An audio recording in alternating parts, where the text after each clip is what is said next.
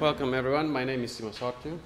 I'm a senior principal engineer in Red Hat, and I work as a team lead for the crypto team. And today I have this presentation about building an OpenSSL provider, in this case specifically for PKCS11. And I'll just go a little bit of, have a kind of high-level overview and then some tips and some lessons learned maybe. Feel free to ask questions anytime. I welcome them. So I'm going through what's the problem, what is a provider, what is PKCS11, what is the PKCS11 provider, and then how, what happened when I tried to write one.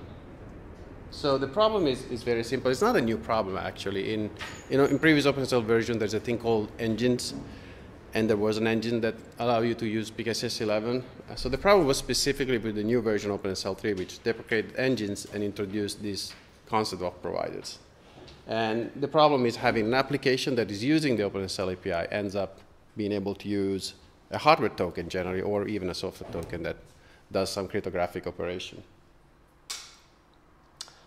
So what is a provider and why there is this change? So OpenSSL had these engines, but there were limitations. Sometimes a little bit awkward to use in applications, and providers are kind of better engines if you want from an application point of view. They can be transparent to applications, unlike engines where there was a requirement that the application know how to use them and call specific APIs. There are already, in fact, multiple providers within OpenSSL 3 that applications don't really actually see. They're like the default one, FIPS, legacy, and stuff like that. So it's not required for an application to explicitly select a provider. It can be, for example, configured in OpenSSL conf file and transparently or loaded. And you can also set properties for a provider that can change the behavior of OpenSSL to use a provider or to change the behavior of a provider. So it basically allows a good configuration or agility, if you want, in the way cryptography is used once an application uses OpenSSL, which was not really available before it, I would say. At the code level, it's just a loadable module, like a shared library. So in OpenSSL.conf, you will define, I have this provider, this is the name, and OpenSSL can load this shared object, find functions and use various management functions. You have to implement generally at least a key management operations, because when you're using cryptography, usually you're using keys, even though technically there are some operations that OpenSSL can do that doesn't involve keys. Those are not very, very interesting to me, at least. And you also need to support at least a way to reference these keys later in other operations through OpenSSL. But that's about it. It's just a self-contained shared object that can do operations that OpenSSL can call into. And this is taken directly from the old OpenSSL 3.0 design, just to show you the difference in terms of where these things lives. In the engine is some sort of legacy thing that kind of has its own world around it, while the provider is really below the core of the library today. So it's really, really hidden and very, very, very low level, if you want. And all of the providers are basically on the same level, and while the engine was a special thing, together with many other special things. So that's why the provider can be used somewhat transparently, while engines really had to be coded specifically for. All right, so what is the difference when an application had to use engines before and now needs to use providers? As you can see on the left side with engines, you will see a lot of this engine word, like you have to load the engine, you need to know what the engine is, what the name is, and then you need to use a special operation to load a key from an engine, and then you do the normal operations, and then close and go away. But the critical part is that you really have to change your application to use these functions. On the provider side is that if you use the modern OpenSSL API, you just open a store, which can be anything, even normal file, so you can have an application that just doesn't know anything about your provider, and then you will load from the store key. Again, there is no special knowledge of where this key is coming from, what it is. Then you will do your operation and close. So in terms of the amount of code, it's kind of comparable. But the good thing is that if you look down, the URI, which is the only identifier that differs if all goes well, that usually comes not even from the application directly, it comes from some configuration file or maybe some prompting if it's a command line utility. And so it can be totally transparent to the application itself. So if the application is well written, you can test with PEM files for keys, and then you bring in your provider that has the keys completely different place, and the application will just keep working fine and doesn't know anything. So from the point of view of architecting and working in an application, it makes it much easier to plug in, modules that will do new things without having to constantly write, patch, send bugs to many applications. Of course, this doesn't work backwards in time. So it's for new applications that will use the new API, but that's okay, I think. Okay, so what are available providers? Besides the internal ones, there are a few good pointers in this GitHub project. There are two that I consider notable because I use them a lot to learn how an external provider should behave. One is the TPM2 OpenSSL provider. It's a provider that gives you access to TPM, so you can use basically the TPM directly from OpenSSL. And the OQS provider, which is the provider that uses libOQS, which implement quantum safe algorithms. Both those providers were already quite well written, I would say, in terms of the number of operations they were doing. I'm not making a code quality statement, but just in the extent of the APIs they were using, and they were very useful to learn more about the providers before I ventured in writing this other one. So let's then digress now a little bit. What is PKCS11 before we go there? So you need to understand a little bit what it is to figure out why or what I did. And so PKCS11 is fundamentally an API, so a C API specifically. And what it does is kind of mediate the access from an application that is more generic to hardware, generic hardware token like an HSM, a smart card, a YubiKey, whatever you have. So it's very simple in concept. And the standard is managed by the Oasis group. And it really only defines how an application talks to a shared module, fundamentally. It doesn't implement or define any hardware protocol. How that driver talks to the actual hardware is completely outside of the scope. And it basically creates an abstraction layer of potential hardware communication, but it doesn't have anything to do with hardware. That's kind of important because it means that you really need to have yet another piece of software underneath.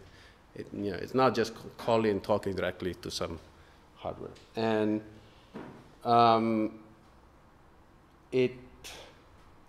the other thing is that it's not like a monolithic thing. There are many APIs defined in PKCS11, but not all of the hardware, not all of the drivers implement all of them. So that also means that you need to be a little bit careful of what you're going to use, because maybe one hardware token with its driver will support that API and another will not, and things like that. So it is a kind of like a collection of API, if you want, in a sense, rather than a solid, thing that you can just write something, test, and it will work everywhere. So it really inherits the hardware limitation, if you want, in some sense. And it continues to evolve as new, cryptographic primitives or new protocols or new algorithms are being created.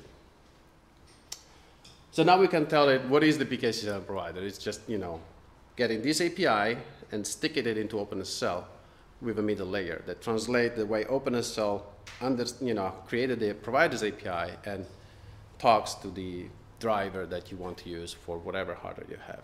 And so it just, another abstraction layer in the middle somewhere.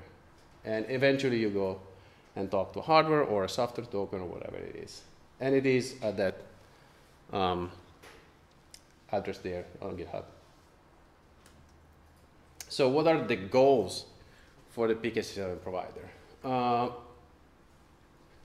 The main goal for me was, of course, to make it possible to use PKCS11 tokens with OpenSSL 3, because the engine interface is rapidly kind of degrading its ability to work well due to the deprecation. And we wanted to look forward and see use the native, APIs for OpenSSL, so that eventually we can stop using these deprecated interfaces. But the thing that really intrigued me and interested me was the fact that if used correctly, it can be completely transparent to our application. So one of the things that made very hard, in my opinion, use hardware tokens was that whenever you want to use a hardware token, you had to go to the application developer and ask, can you start using this engine API in this special case for me to use this token? So you had to go and change applications. While with the providers, there is a good chance that you can actually send patches to change how the application works, but it's not a special case, it's just a common case. And depending on how you configure OpenSSL, then you will use either the standard cryptography within OpenSSL or the provider. The other thing is that you can use the standard PKCS11 URIs to define how to get access to a key. It's a very well done, I think, standard in this case. It gives you all the tools and tweaks you need to identify a key in a token so that you can uniquely identify the key and pull it when needed and use it. And I haven't felt any need to do anything else, so I think it's complete from that point of view. The other thing I wanted to do is that I would like to get to a point where we can configure PKCS11 provider in a system like Fedora or RHEL by default as a standard provider in the default configuration, and yet not have side effects in applications that are undesirable, unless the application is actually using the provider, and then in the case it will not be a side effect, it will be wanted. And of course, then there's also the case where application want to explicitly force the use for the provider. In that case, they will use a property like provider equal PKCS11, but that just need to work. And the final goal was to make it work with as many actual hardware tokens as possible. Because as I said, many of these tokens just support a subset of algorithms, subset of functions. Sometimes they have quirks where they kind of support something but not in the correct way, and many other strange things, because hardware is, it's kind of hard sometimes. And also software tokens. So these are the goals for the project. So how you can use it, I'm not going really down in details and give you exact configuration. That can be easily found online. But fundamentally, it's just a little snippet of configuration in the main OpenSSL configuration file. What you need to define is where the module is, where you compiled it. You need to define what driver, what PKCS11 driver you want to use. You might want to define a pin, because normally what happens with hardware tokens is that you have to have a pin to unlock the token to permit operations. It's not required to set a pin in the configuration. There is support for prompting if what you're doing is, for example, using OpenSSL commands and you have an interactive section. So you can avoid that, but generally, like for services running on some server, some machine, you're okay setting the pin in that configuration so that machine can access the token directly without having to do any dance around introducing the pin and keeping it in memory or whatever. But that's up to the users. And then you can run a command like the one that you see there, OpenSSL store util keys, text PKCS11 to test the configuration, and you should see something like this, where it will connect to the token. If there is a pin needed and it's configured, it will use it. Otherwise, it will prompt you for a pin. And then it will fetch the objects from the token and then print them out because of the dash text option. What we print out, we implemented encoders and decoders explicitly to print a little bit more information than what normally OpenSSL prints when it pulls keys. And what we print is, for example, the URI, the PKCS11 URI that you could use if you want to use that key you just found. Like if you have a token, you generated some key with maybe some YubiKey utility, whatever not. You have the how do I find now this key that I want to use in an application? You just use this command. It will list all the keys you have. You find the key you like, and you just can use that URI in the configuration to use that. Wow. So in this case, it found 12 keys, and I just, aligned something to put on the screen, but it will print for everyone a URI and, the public key and a bunch of information. All right. So in order to get there, I had to learn how to write a provider. That's an interesting. I mean, I like doing that. I have to be honest. I really loved having to dig into the code, but it is a little bit of a daunting proposition because the documentation is really sparse. Like if you do man7 provider, you get some information, but you won't go very far in the terms of what it really means to actually write a provider. It's mostly about how you use it or stuff like that. It's very generic. You end up reading a lot of sources, and there are, two things to know. There is the OpenSSL source, of course. So you read that, it will give you a lot of hints. Although internal providers take shortcuts, even just in the initialization code, when I started, I was looking at those like, this won't work in my own. And so what you end up doing is probably reading also external provider sources to figure out the difference or the things you have to do when the module is built outside of OpenSSL. The thing that makes things hard for real, more than actually reading the source per se, is that OpenSSL has an extreme level of indirection everywhere, and very, very hard to read multiply nested macros everywhere.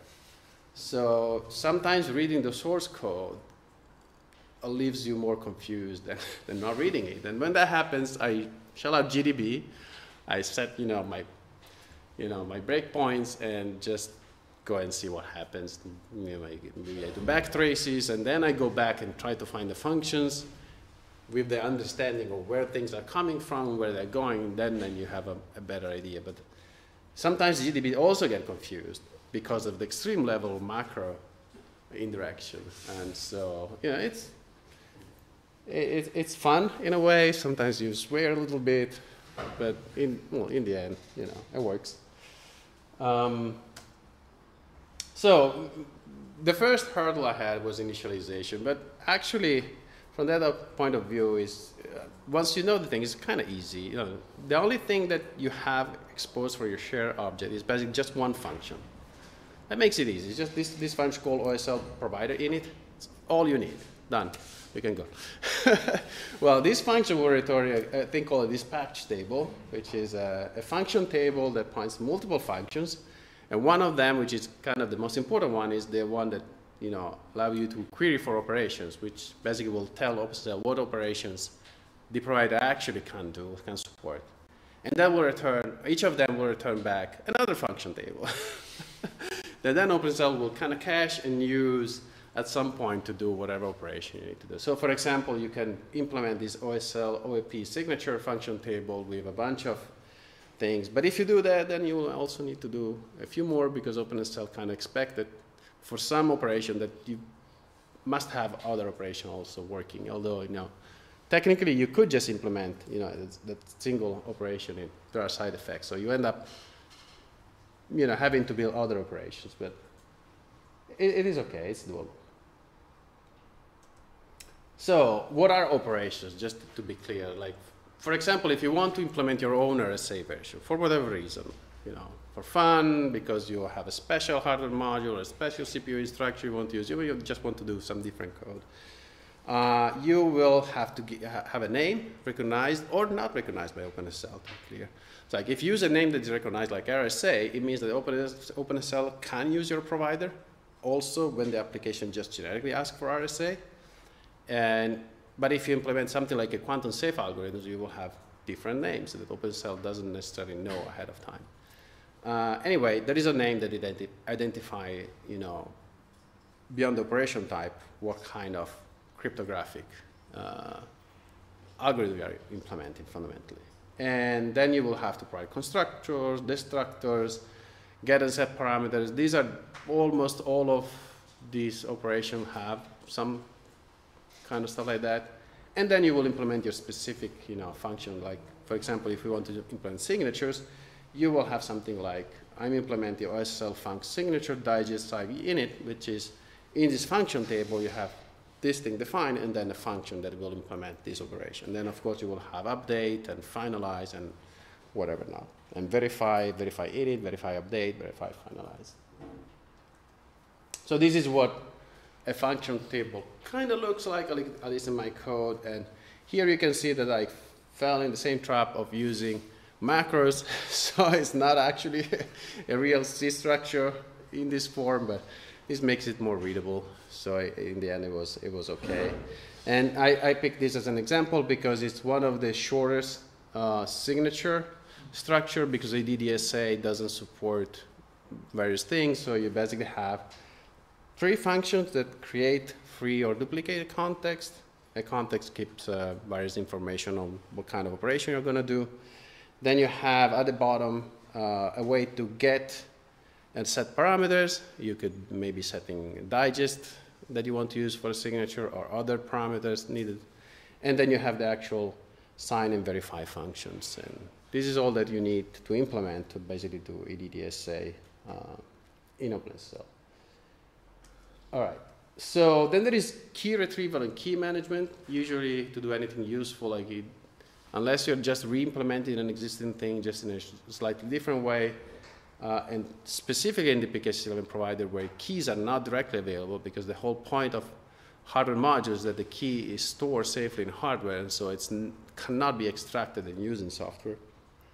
You have a way to go and find this key or reference them somehow so that later when you do an operation, you will use the key one. So, and the API to use to find keys or load keys is the OSL Op Store API. It just defines ways to load keys, find keys, and unlock keys through password and callbacks and stuff like that. And also importing and exporting keys, which I also need another one, which is the encoder operations, in case you actually need to then use ASN1 to either export them in some format or import them, and so on and so forth. And finally, you also need the key management. Like these 3 kind of always work kind of together somehow. And the key management does things like generating keys or preparing keys for operations and various things like that. I mean, I'm not going into details because you'll never end, but just to give you an overview of the individual areas that you need to learn over time to be able to build a complete provider. So this is how, once you build enough things, things will start to kind of work finally. So if you have an application and you want to do a signature operation, you have basically 2 basic operations you have to do. First, you have to get a key, and then you will have to have your data, and you will say, I want to sign this data. So to get a key, in the PKCS11 case, you have this URI. You'll call OpenSSL with the OpenStore API and say, I want to find a key with this URI. Then OpenSSL will see that it's PKCS11 colon and say, oh, I have a provider that can handle this kind of URI. And so it will go into the PKCS11 provider. There are various things I'm not going into, but it will find what operation it can do. And eventually we'll find that there is a store facility there. We'll call it. And the provider will actually then know that there is a URI I'm looking for. So it will go down into the driver for PKCS11 and try to find if there is a key that basically fulfill all the filters you have in this URI. And if it finds it, it will return back, will cache something in some memory object store, return a reference to OpenSSL, and if OpenSSL finally will create this EVP P key structure that gives back to the application. And that's the abstraction that basically allows the application to reference a key, whether that was stored in a file or in PKCS11 or TMP or whatever it is. And then the next thing the application does is like, I finally have a key, I have my data, I want to sign it. It will send all this stuff down to OpenSSL, which will send it down to the PKCS11 provider. PKCS11 provider says, oh, I got this key, there's a reference, I know what the handle is. For the PKCS11 layer, I can set up the operation with the hardware. I can tell the hardware, this is the operation I want to do, this is the key object that I want to use, this is the digest I want to use, whatever. It will call the driver will do its own set of things. Eventually you get back a binary blob, which is a signature. You will send it up. In some cases, the PKCS11 provider might have to message this data because of for some signature cases like ECC, I think, PKCS11 will return, the data in some format. OpenSSL will expect a slightly different one, so maybe there's some play with it, but eventually it will come back to the application and you have your signature. From the point of view of the application just called OpenSSL to do a signature. Everything under the first layer is completely unknown potentially by the application. And I think that's the nice part. So what are the hard areas? I had my head on multiple times. Encoders and decoders. The concept is very simple, but you have to know about the ASN1, for example.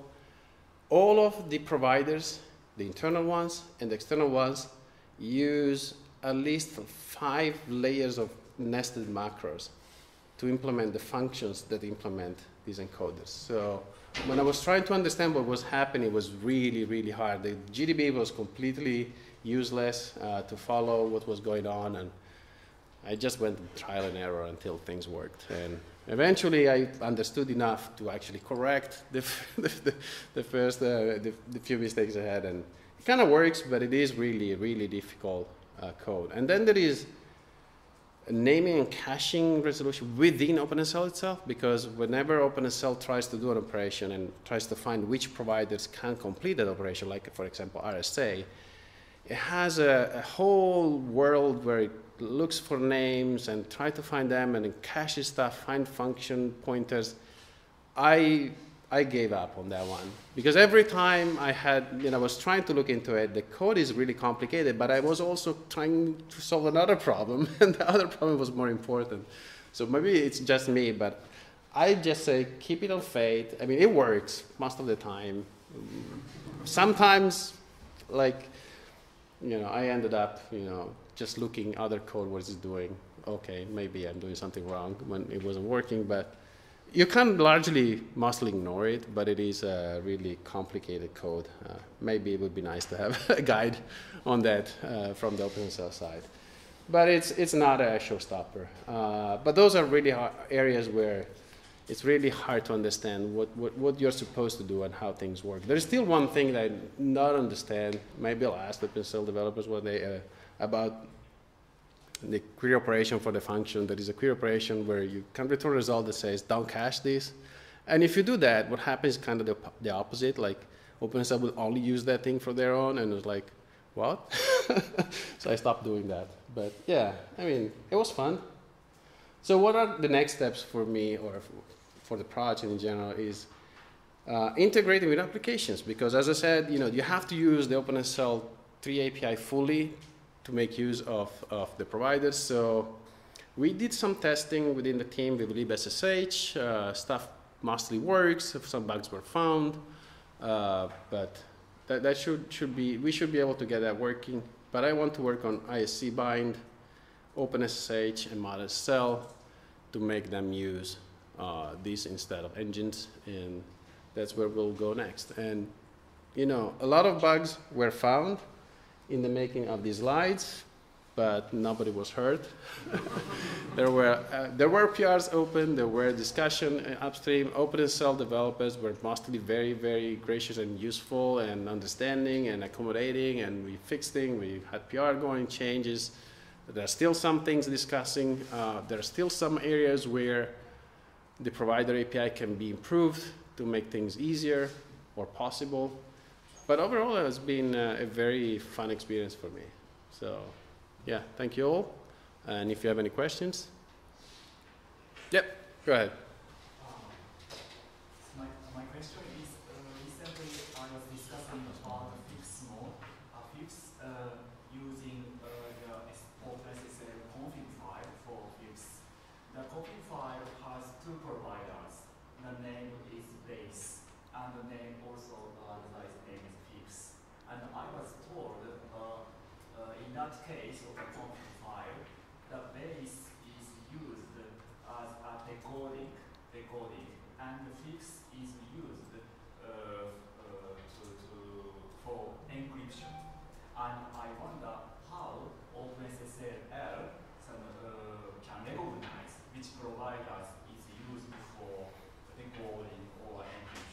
Yeah. So the question is, in FIPS mode, when you want to use the FIPS provider, there are two providers you actually have to configure. One is called the base provider, and the other is the FIPS provider.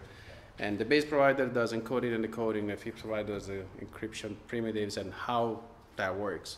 So one thing that I didn't say is that although there is this impression that the provider is monolithic, like it says one thing, from the point of view of OpenSSL, each provider fundamentally gives you a palette of providers to choose from. Like each operation is kind of its own provider within the provider. So, and each one of them has a name and a function table associated. So when OpenSSL needs to do an operation, like I need to decode something, it will query all of the providers, or well, it's more complicated than that, but let's say it queries all of the providers and will find which providers tells back to OpenSSL, I can handle this, okay?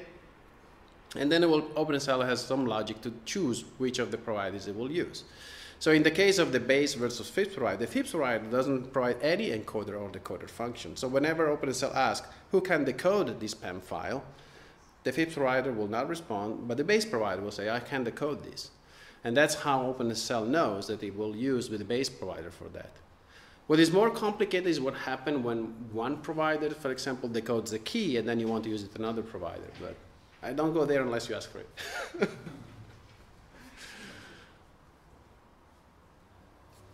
Go ahead. Yeah, so it seems like the important thing when we import the applications is to switch to using this OSSL store. How do we get then the automatic association between using a specific provider for, say if I've got a PKCS11 URI from my user, how do I know to use your provider for that URI versus some other provider which might be on the system? Yeah, so the question is, if applications switch to this new OpenSSL store API, which is what is needed to use provider, and passes in a URI, how does OpenSSL know that it has to use the PKCS11 provider versus another provider and stuff like that? There are multiple ways that are implemented to influence which provider is being used. So first of all, providers can register into an OpenSSL a handler for URIs. And so the PKCS11 provider registers into OpenSSL, I can handle anything that is PKCS11 : something, okay? So whenever OpenSSL is given a URI in the store case, it will see, oh, it's not file : or / because there's a shorthand there. It's PKCS11 : so which provider handled this? It will find that the PKCS11 provider handles it and it will call the store operations in that provider. Now, what happens after that is that the PKCS11 provider will return, an object reference for a key, for example, and that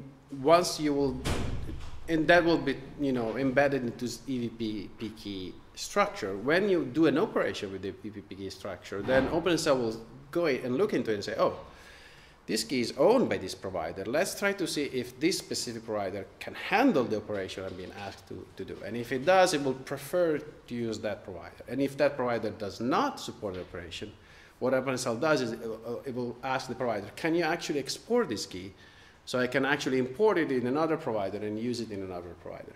So this is the general mechanism. But you have things like properties, for example, to tell OpenSSL, well, you should really only ever use providers that expose this property and never anything else, even if they say they support operation. This is how, for example, the FIPS provider is actually really used, because the FIPS provider is fundamentally the same code base as the default provider.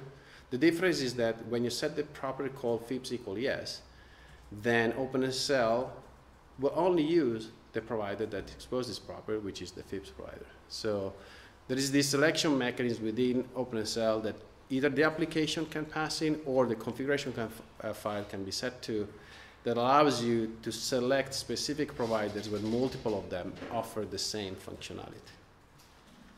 That's how it works in a nutshell. Yep. I wanted to load more of my PKCS11 module. Can I do that with stanzas, or does that or will the PKCS11 provider have to know I'm loading multiple modules and I'm managing that? So the question is, I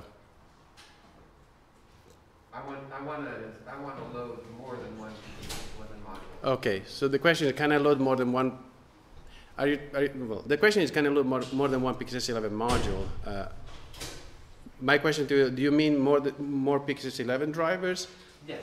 Okay, so because the PKCS11 provider is kind of a module itself, which get loaded dynamically into OpenSSL if there is configuration, and then the provider itself currently loads one driver. So if you want to use multiple tokens, there are multiple strategies that you can go for. One is different applications use different tokens, so you will have a custom OpenSSL.conf file for each application, and in each one you will set a driver. Or you set an environment variable instead of setting the driver into the configuration, and you set this environment variable before starting the application. That's another way we support to load different drivers, and that's what we use, for example, in CI when we test different drivers. Or you use something like P11 that can aggregate multiple driver underneath. It's a basically proxy information there. So there isn't a single way to go. It will depend on the situation and what you need to use and how you need to use it. So yeah. I have never tested whether I can load the same provider in OpenSSL multiple times. But I haven't really looked at that. Load the same provider multiple times will give strange effects. Yeah. This is actually before that it allows by default the P11 kit proxy, which basically aggregates all the PKCS11 modules installed in the P11 kit. So if you do not provide configuration file path to your specific PKCS11 module, it will load PKCS11 P11 kit proxy that will basically do what you want. Yeah, Jakub commented that we have a build option where we will load by default the P11 kit proxy, which can collate multiple drivers available in the system by doing some discovery, and so it will make multiple drivers available. And this works just fine because through the PKCS11 URI, you can always select specific module you want to use, even if multiple modules have keys that are named the same way. So there's no ambiguity unless you forget to set those parts. But yes, it's possible in the end to have multiple PKCS11 modules loaded at the same time. We're out of time. Thank you.